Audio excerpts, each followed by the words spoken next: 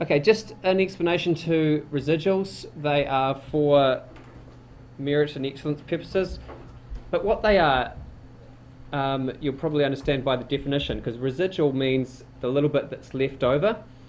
I've just done a schematic of a scatter plot and tried to put the line of best fit in there of all the dots there. In each case, there is a distance between the because this line, right, has an equation, and it comes up on your computers as y equals mx plus c, or in that format. C being where it cuts the y-intercept, and m being the gradient, right? That was probably year 11 maths. Anyway, residuals is the difference between the equation and the plot. Okay, and these are positive residuals. Okay, that distance there, and that small distance there. So when I plot the residual graph, just move down a bit.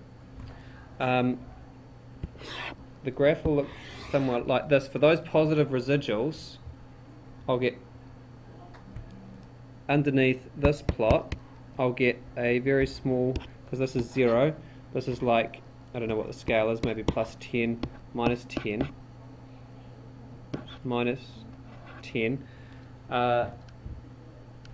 This plot here will be up here. This is much like on the time series graph. In fact, it was all called residuals on time series graph as well. It was the difference between the model and the raw data. Okay, it's the same deal here. The difference between, that's the raw data, that's the model. So you'd get a positive plot right below there. That is that distance and that distance are the same distance. Okay, and then you'd get one more positive residual for that one there. Okay, and then if I do the negative residuals in a different color, okay, so this plot would have a negative residual right about there, so that distance and that distance go hand in hand, that distance, and okay, so you kind of get the idea. Okay, so obviously there won't be any vertical lines on it, but there will be a whole bunch of plots. So, and what we're looking for is an even scatter of the residuals. Actually, probably a better word is a random scatter of the residuals. If you see any patterns in the residuals, it will basically say that a straight line curve is not the most appropriate model. So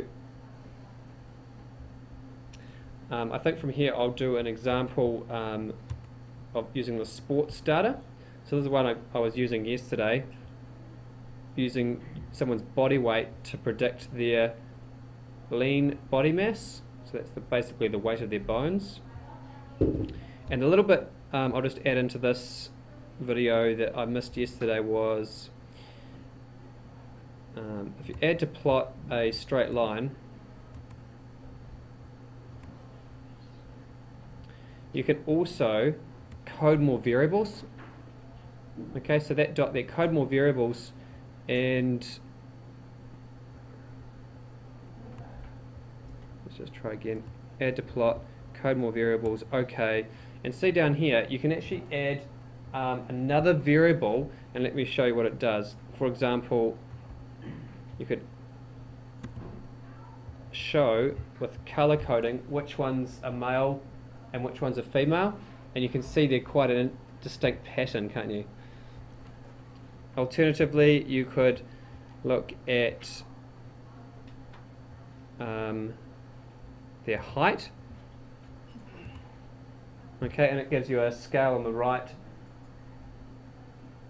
Obviously, the shorter the person, the less weight and lean body mass they have. The taller the person on the right, the more weight and the more lean body mass. What else can we do?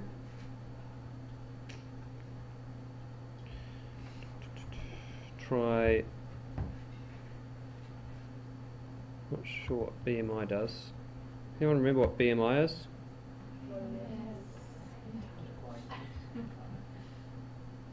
So you'd have to go look up what body mass index is, but definitely some sort of pattern happening there as well. Okay, so that was just a little tool that you can use in your internal. Coming back to plotting a residual using iNZight, I'll just move this a bit.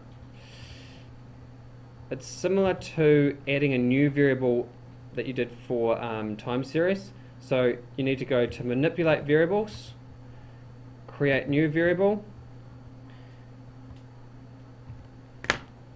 and call this equation. Now, something I've forgotten to do is to get the equation to line. There it is. Okay. Over here, I'm going to write that equation formula into my new variable. 0.87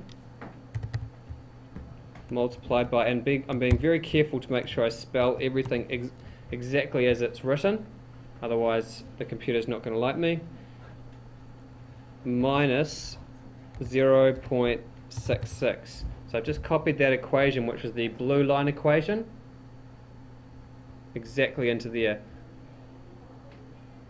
Try submitting. And it did like me, because see over here I've now got a new variable called equation. Manipulate variables again, add another variable, and this one's going to be called what? Residual. And remember, I told you the residual is always the difference between the raw data and the equation. So in here I'm going to write LBM, i.e. the independent as the dependent variable, LBM minus equation, and spelt the same way as capitals are all important. And great, it liked me. And to do my residual graph, I'm going to plot the same independent variable, weight, along the x-axis, so I'll leave weight there, but instead of LBM I'm going to plot residuals, and it should have positive residuals and negative residuals, because if you look at my line, I've got some above the line and some below the line. So if I drop that into there, I've got positive residuals, negative residuals. I could clear the color stuff, remove additions.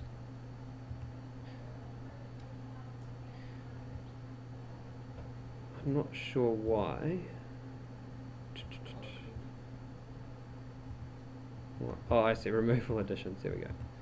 Yeah, you shouldn't have a blue line going through the middle of it, because that's the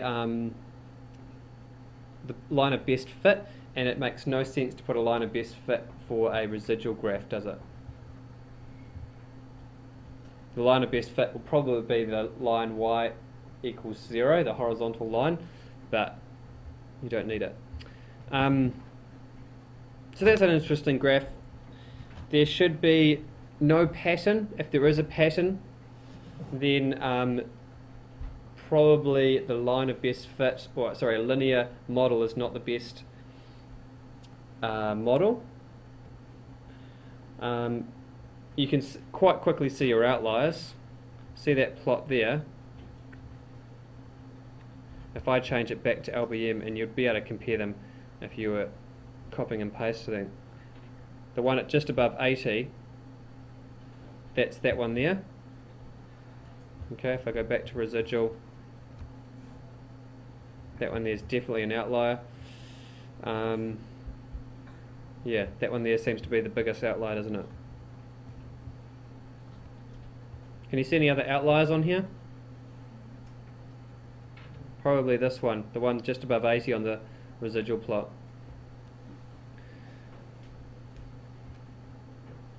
10 minutes.